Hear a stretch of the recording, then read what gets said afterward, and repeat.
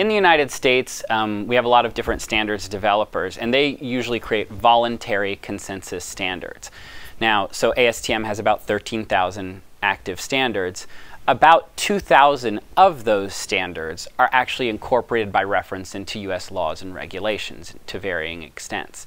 So there is a difference, obviously, between just having a standard and it actually being in law. Here in the United States, there's guidance from the Office of Management and Budget, actually, to say, listen, government agencies, if you're going to create a new law, make sure you look to see what's out there.